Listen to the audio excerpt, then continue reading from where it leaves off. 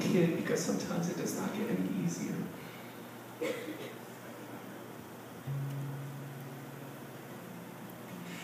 Hallelujah, save me from myself.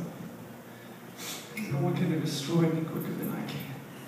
I don't know if you use the word hallelujah or if you care, but I do know what it means. And I know what it can mean for you. It can mean hallelujah, help me in school, or hallelujah, help me in this destructive relationship, or hallelujah, my father just lost his job, what's next, or hallelujah, I just lost the most important person in my life, where do I go from here, or hallelujah, I feel lonely, and hallelujah, I feel ugly, and hallelujah, I feel worthless, and hallelujah, how can anyone ever love someone like me?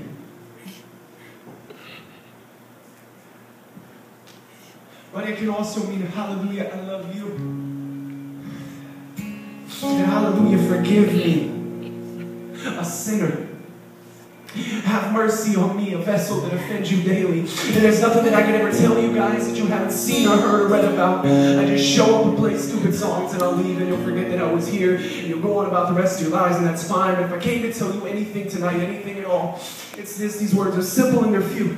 They mean everything to me. They mean more than anything I could ever say out of my own mouth. And they're not just my favorite words in the Bible, but they're my favorite words in the world. And they're simple, and I wish I could make them mean more to you.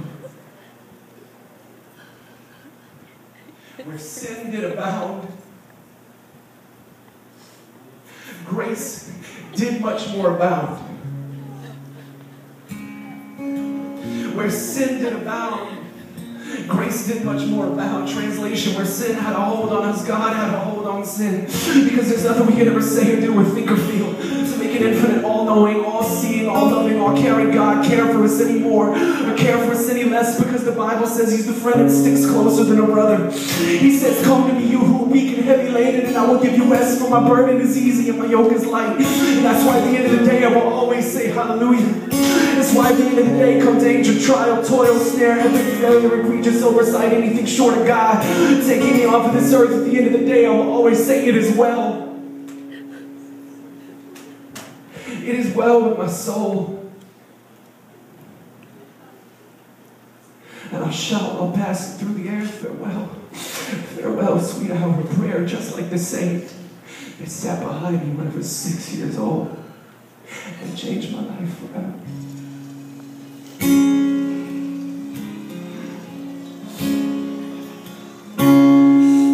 I gave my best.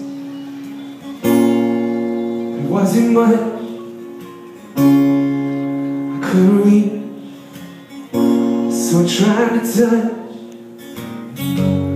told the truth, I didn't come to fool you.